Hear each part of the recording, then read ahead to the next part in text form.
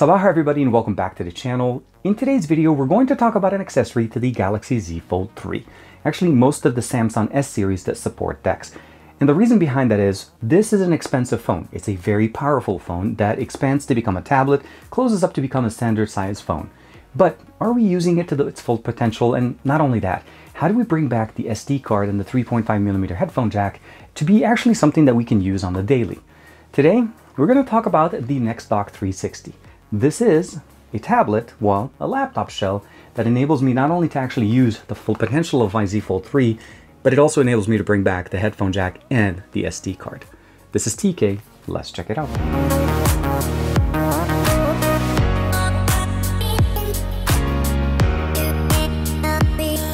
Like and subscribe, and make sure you hit that bell icon so that you're always notified to whenever we have new videos on the channel. This is the NexDock package. When you get it out of the box, you get a charger. This is an 18-watt charger, USB-C charger that you're able to connect and charge up with the USB-C to C cable that they include. They also include a USB-C to C with a 90-degree angle. This is going to be mostly used when you're connecting it to a smartphone. This helps because not only is it braided, but it's also extra rigid to be a little bit more protective of the connection that you're having between your NexDock and your device. Lastly, because we don't have a USB Type A anymore, we also have an adapter that converts the USB Type A to USB-C to A, and this enables us to actually use external devices. Like I've tried using it with the mouse. We can connect an external drive, as well as the fact that we can expand the storage on this as well. Lastly, we also have an HDMI input. This is a mini HDMI to a full-size HDMI.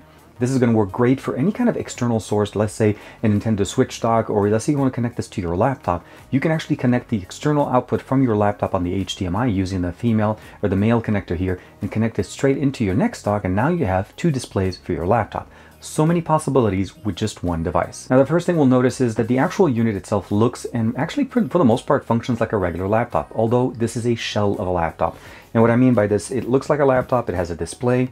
On the left side, we have a couple of connectors. We have the USB-C connection. This is going to be the one that looks again like a smartphone.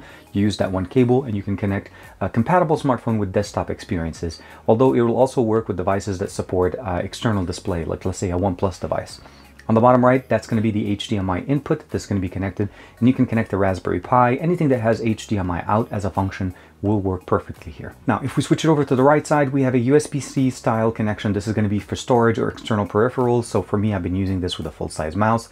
We have a power button to turn it on and off. Of course, a micro USB or micro SD card slot. And this is going to help us expand the storage on our smartphones. It works like a thumb drive, so no different than plugging in a thumb drive using the USB port at the bottom. And of course, last but not least, we have the power port. Now this is going to power the battery that's built in here. We have a 5800 milliampere battery, almost 6000, that runs this device and charges our device using the other port on the opposite side. Last but not least, we also have that 3.5mm headphone jack, because now we brought back the headphone jack and the SD card to Samsung devices. Now on the bottom, we have 4 feet that enable us to actually provide a better grip for the device whenever it's on a table. There's no speaker grills on the bottom. All of that is on the inside. Now, as I mentioned to you, this actually has essentially is a shell of a laptop. So we have 4 1-watt speakers that are present up there. We have indicator lights to be able to see obviously the different functions that you're using. Full-size keyboard, a touchpad that's configured again on the bottom in here, a function key, and of course some indicators that you're able to configure directly on this 13.3-inch IPS 1080p panel. Now, the on-screen display, the OSD, is actually very nice and easy to access. You just use 2 fingers to swipe on the bottom right side corner, and this will work in any mode that you're in. If you're using it via HDMI or USB-C, it's going to work perfectly great here. And of course, you're able to configure, change the different options. You have an additional menu here to be able to change the colors, and of course, HDR support, and last but not least, the ability of turning on the volume level as well as the brightness.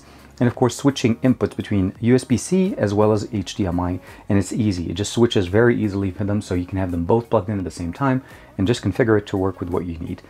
It's not going back to USB right now because we don't have anything connected. And of course, when you're done, you can hit the exit button. Now, I know at the beginning of the video, I mentioned mostly the Z Fold 3 here because this is going to be one of those latest and greatest, best smartphone that Samsung has to offer.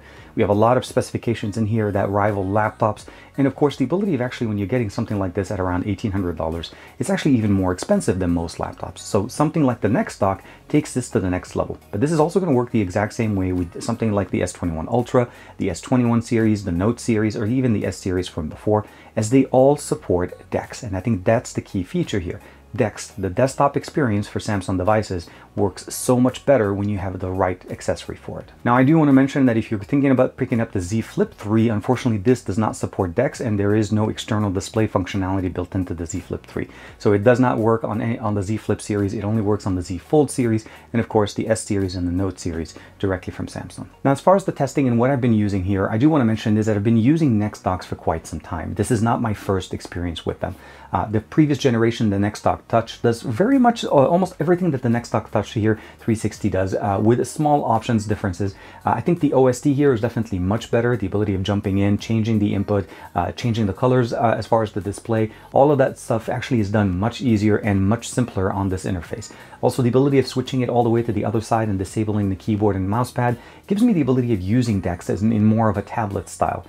Lastly, if I'm using this with an external display, meaning let's say I'm augmenting my camera here, I'm in the field, I can use the HDMI out from my A7 III and directly plug in using the HDMI cable in tent mode, and it becomes more functional for me. And of course, I'm able to control the volume and the brightness on the display, which makes this again very, very functional. Now, I did mention at the beginning of the video that this works mostly with Samsung devices with Dex, but it also does work with Huawei and Honor devices that support basically what they're calling emui desktop, or what is called basically Magic UI desktop for Honor devices.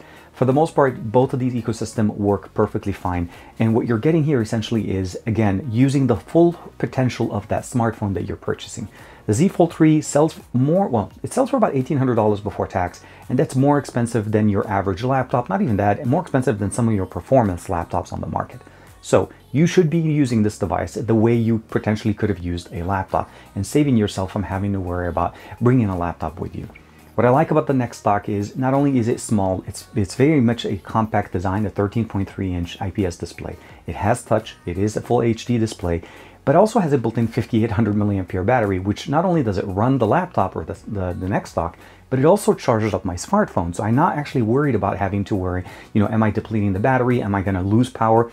Overall, the phone stays charged up to 100%, and at that point, once the battery dies on the NexDock, you do need to charge it up. And the convenient thing about this is that the charging port is not the same port as the connection to your smartphone, which means you can charge it and run it entirely on your smartphone.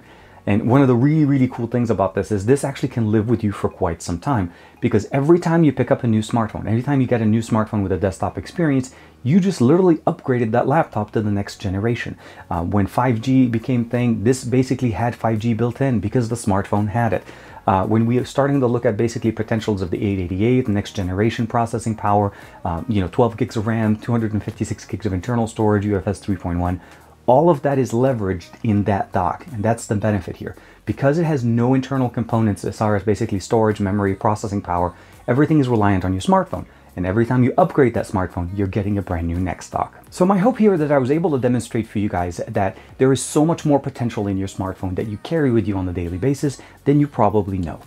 This will work with, again, most of the S series, the Note series, the Z Fold, not the Z Flip series, the Huawei devices, as well as Honor devices that support a desktop experience. So those are going to be very nice and functional there. And it is running via USB-C. So for the most part, it's a simple interface. And the fact that we can extend or expand the storage by adding an SD card into this, and also not only that, by the way, you can connect an external storage using the USB-C connection. So it's not limited to that micro SD card. Makes this so that you never have to worry about storage. If you offload some of that content on your phone directly into the SD card and you take this with you, this literally becomes part of your device. And again, you never have to worry about carrying a power bank. You don't have to worry about having a functional display, a bigger experience on your smartphone to do more things. Running spreadsheets, running Chrome, doing research papers, responding to emails. Now, one thing, it does not have a webcam, so you can't do video calls from it. You could totally do that still from your smartphone with the right adapter, basically like a stand for that. So you can still run your meetings from there, as well as the fact still doing all of that work directly on the desk experience here. So very happy. Thank you very much to NexDock for allowing me to check it out.